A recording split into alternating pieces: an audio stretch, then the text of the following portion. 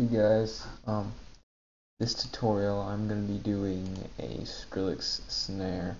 It's basically kind of like some of the stuff he's had in his most recent songs, like Skrillex, Alvin and Risk, Try It Out, Raga Bomb with Raga Twins. It's like that. It's a really, I guess you could say, specific kind of sound that you're going for this snare. Um, and it's not like the usual, because I used to always get extremely frustrated with all the snares that would come in all these sample packs and basically everything that everyone had tutorials with on YouTube, because they just weren't the same. They were always this kind of just real resonant, kind of the lower end was real resonant. But I found that that's not really how his snares have been in his most recent songs.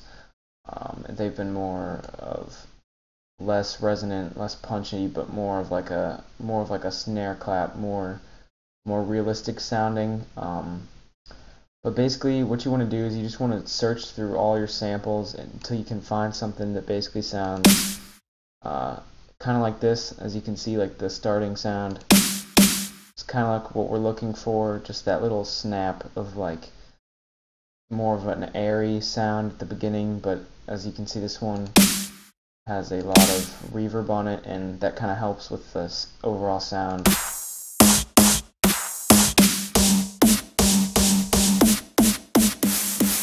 So like all those right there would pretty much work. So as long as you can find something along those lines, then we'll be able to do this. So basically what you want to do with your first snare that I just showed you is you basically want to cut out most of it, so you just get like a real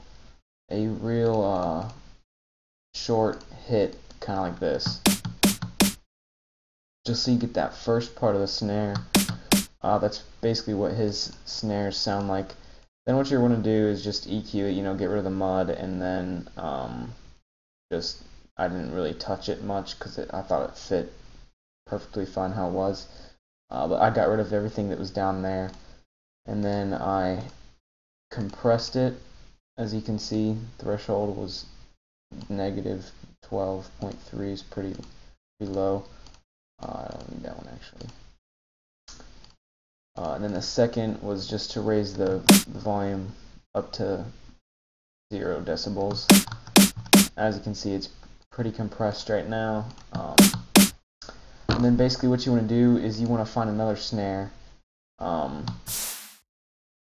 It says I use snare 155. Let me find that for you. Basically something with a big long white noise tail, kind of like not something that's more reverby, but something with more of a, like I said, a white noise tail. Then basically all you want to do is just turn the in knob, or just cut off the beginning and normalize it, or you can just raise the volume with the limiter.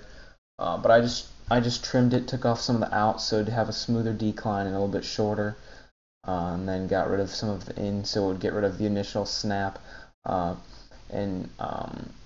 Seamless actually had this in one of his tutorials he was making some kind of snare for a dubstep song that he was doing, and he was layering multiple snares exactly like this. You don't really need to EQ much with these. As you can see, I didn't do anything at all to this second snare because it's just kind of noise.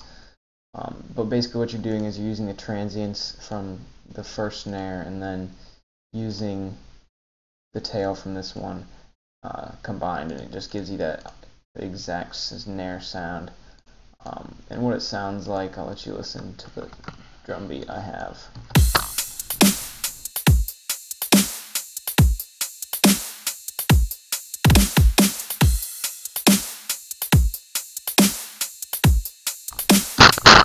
This is what it sounds like with some other stuff going on.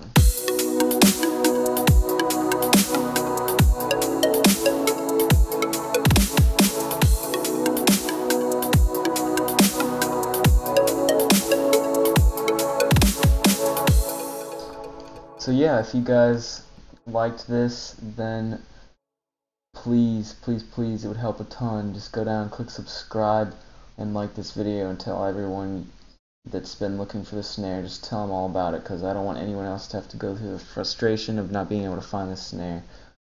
So again, just like, subscribe, and catch you guys later.